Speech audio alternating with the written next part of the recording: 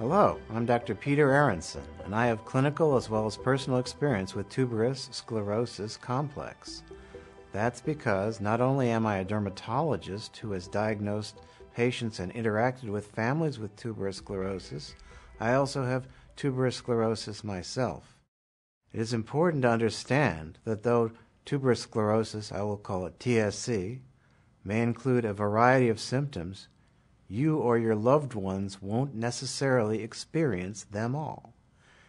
Everyone is different, and people with TSC may lead fully functional lives.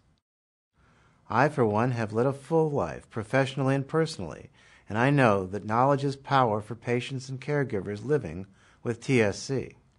My hope is that you will use this video and other resources to educate yourself about this disease so you can face each day with increased confidence.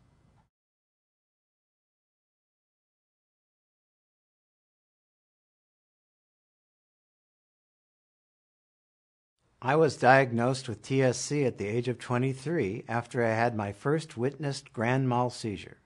I had no prior inclination that I was suffering from this disorder. My mutations occur on genome chromosome 16. I had seizures until around 1982, and I've had none since. 2 years ago, at age 57, I had a severe heart attack. I also have polycystic kidney disease. To be fair, I was slightly overweight and may not have exercised enough.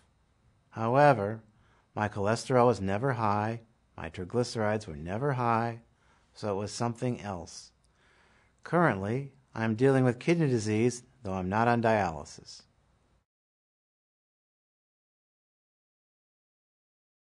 Notably, I was diagnosed with adenoma sebaceum, also called facial angiofibromas, at around 6 years old when I was a child. These small red or white bumps are predominantly located on the cheeks and can also be seen on the nose, chin, and between the folds of the nose and the upper lip, and they're a major feature of TSC. In fact, this was probably the first clue that I had TSC.